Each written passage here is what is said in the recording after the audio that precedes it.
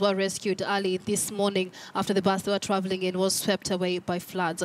All the 14 occupants were rescued. Michael Ayabe will be joining us later on from the Red Cross, but live pictures, or pictures there rather, still pictures of what took place there early this morning. A bus was swept away by a river that was flooded. The rescue operations at the Kitale-Lodwar along the Kitale-Lodwar Highway, with the highway was seriously damaged by increased water volume. The Kenya Red Cross teams and its paramedics responded to the emergency call together with police and other local partners, and were able to rescue all the passengers from the Eldoret Express bus that had been swept away by water. All the passengers, 14 adults and 4 children, have been rescued.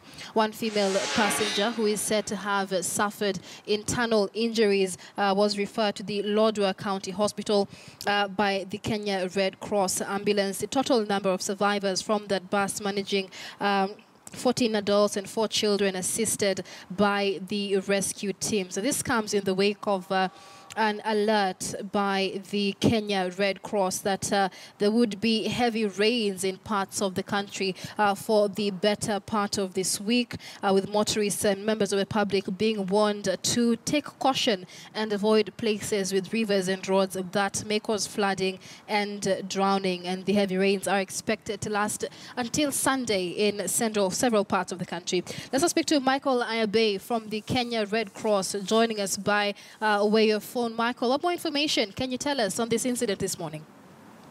Well, thank you. The situation, I would say, as of now, has been brought to control, and we have almost closing the operation. With the numbers earlier on mentioned that the team was able to rescue the 14 adults, 4 children.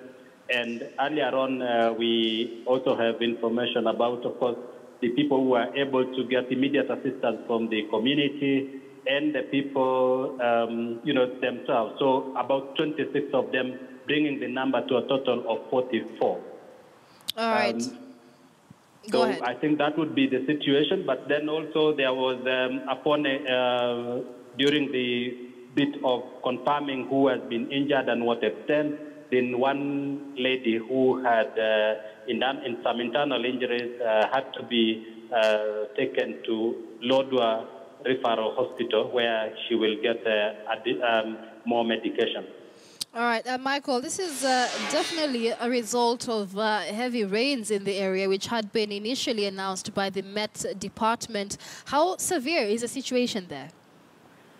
Well, as you can see, this is actually in addition to the fact that yesterday, early afternoon, we had the breaking of the bridge at Kainuk, which is cutting off a section of that road, and now we're having these seasonal rivers suddenly flowing, and therefore we actually would urge motorists to be careful as they approach these seasonal rivers, because often they would flood without much warning, and they are likely to lead to damages and even fatalities if not taken care.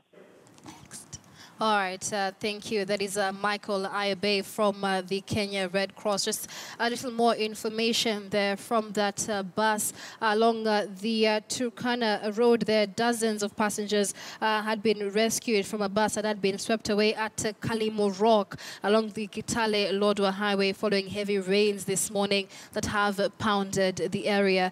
Just once again, the affected bus there belonging to the Eldoret Express Bus Service Company, which was on its way to Lokichar when the driver tried to cross a flooded seasonal river at Kitale-Lodwar just before Lodwar there, getting marooned by the water. The Kenya Red Cross coming to the aid of passengers there. The area county commissioner, the Kenya Red Cross, as well as local residents coming together to rescue 14 adults and 4 children who were in that bus. Information that we are getting this morning. Just a quick reminder of the top story we're following this hour. That is reports that a chopper has crashed this morning into the Lake Nakuru. The chopper had just taken off from a nearby hotel at about 5 minutes